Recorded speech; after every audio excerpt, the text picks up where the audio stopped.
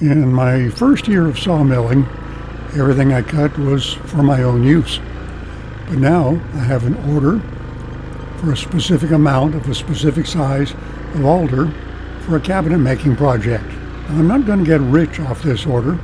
It's a gift from my daughter and son-in-law who want to build cabinets with trees cut from and milled on the old man's property for cabinets in their new home. I had some alder down from last year, and I didn't know exactly how much was up on the hill, so I drove up to take a look at it and see if it would be suitable for their project. It had been down for 6 months or more, and I had no idea what condition it would be in, whether it might have started spalting, which might be desirable for cabinets, but only if you could get it all spalted. There were obstacles in the way, so I used my winch cable to drag down the first log.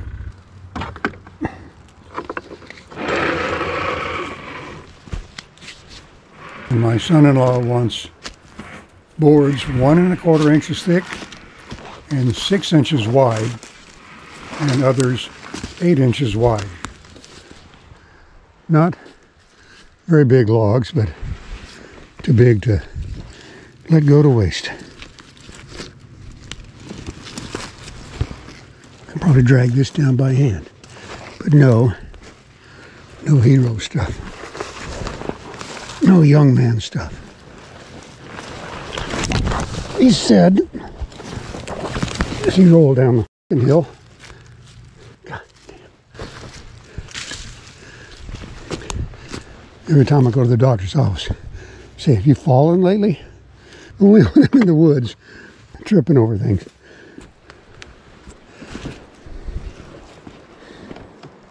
I need a glove for this, because that cable is frayed in a couple of places.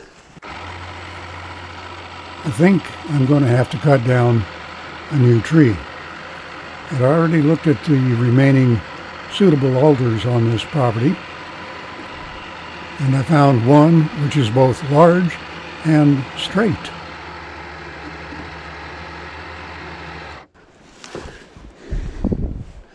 Cable's balling up on one side of the reel because we are not anywhere near lined up. God damn it. Tripping again.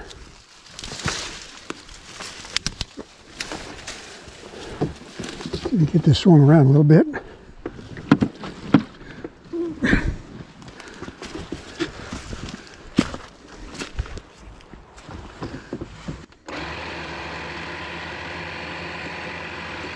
That's better.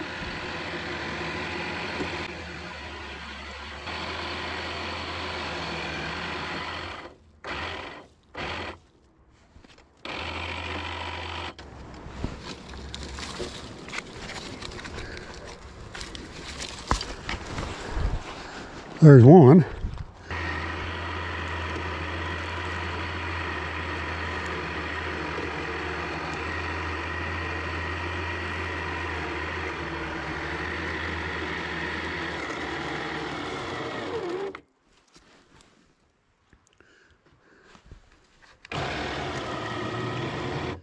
Cable's all balled up on one side of the spool, and that's why I jammed and stopped.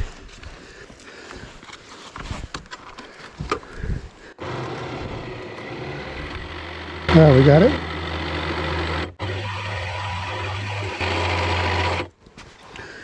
Okay, now we turn this around, hook up the cables. We have some more obstructions to deal with. This is where I turned over last year. But if I back down here, pull up there, back up there, I can do it without turning over, I think.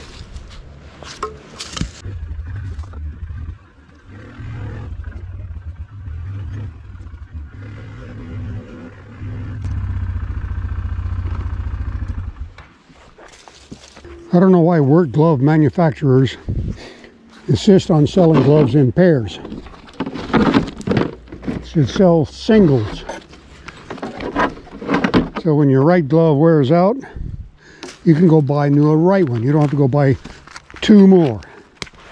I got about 5 or 6 half worn out, but still serviceable, or left-hand gloves. But right-hand gloves wear out first because I'm right-handed. I'd like to go buy 1 right-hand glove. Seems logical to me.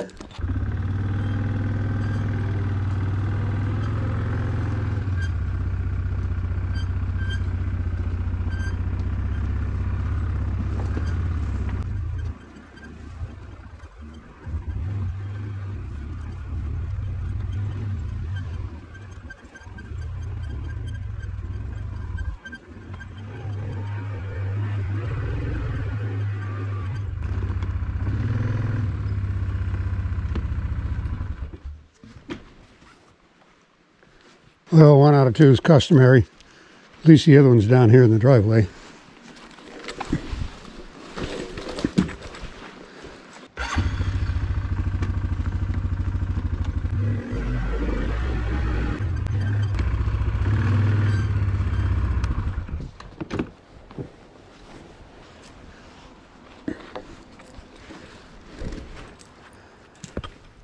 I decided I needed to move some dirt to level out some pathways to maneuver the ATV on. Side hill is hazardous on an ATV, just as it is on a tractor. The ground is very soft and unconsolidated, but full of rocks.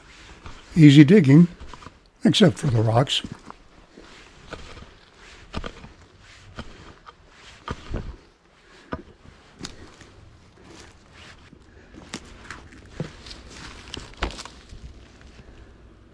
Now I have a more level path to get the rest of these logs.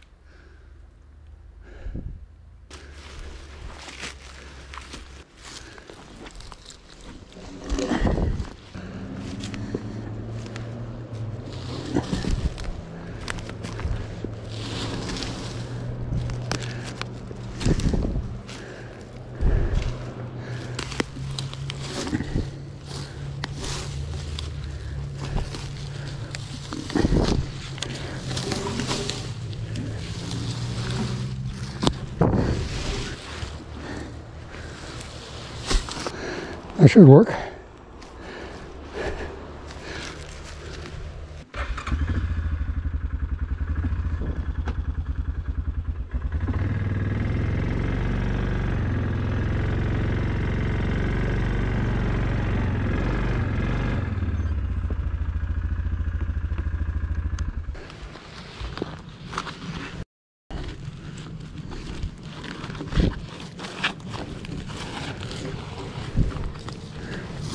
And logs are small enough, I wrap the cable around twice to lessen the chance that the hook will let go, which it often does anyway.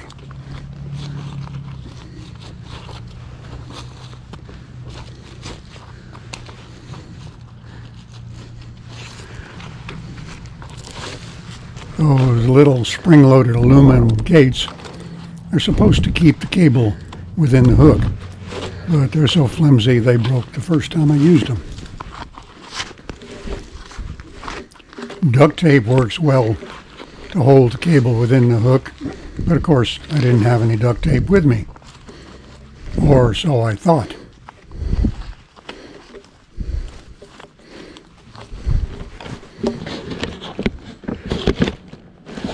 Oh, look at that. Duct tape.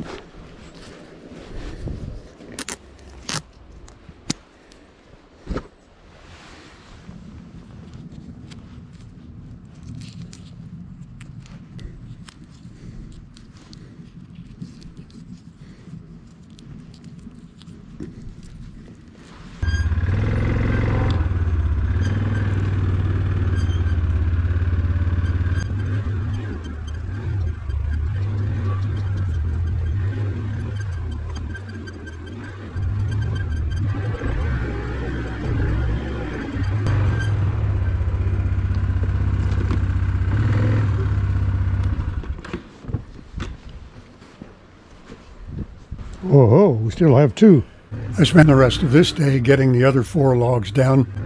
All of this was a distraction from the true object of this expedition, which is to bring down good wood to fill my son-in-law's order for cabinet wood. The large straight alder that I'd selected was farther up the hill above any of the other trees I'd cut down. I would not be able to get the ATV anywhere near that tree unless I dug a lot of new trail. I'd have to resort to tying all of my long ropes together and pulling logs straight down the hill through the woods. This is the tree I want.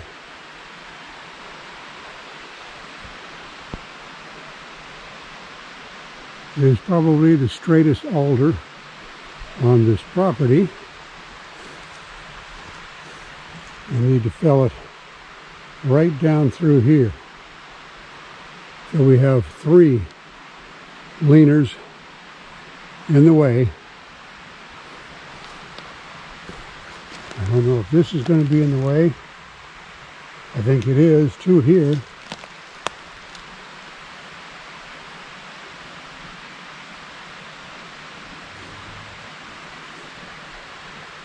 Or they'll interfere with the fall of this one. I want it right down the trail to the right of that stump. He's taking out this little dead one next to it in the big leader. And these 2. When I cut this, I'll leave the hinge thicker on this side because it looks like it's leaning just a little to the right. I want this side of the hinge to break last. So, get those 3, come back and get these 2, and then the keeper. I probably ought to cut that stump, because if I land on that stump, it might break this tree in half. Might get some bowls out of that stump too. Now this is one of the trees I need to cut. I girdled it 2 years ago. Stopped the sap rise. We did not cut it last year.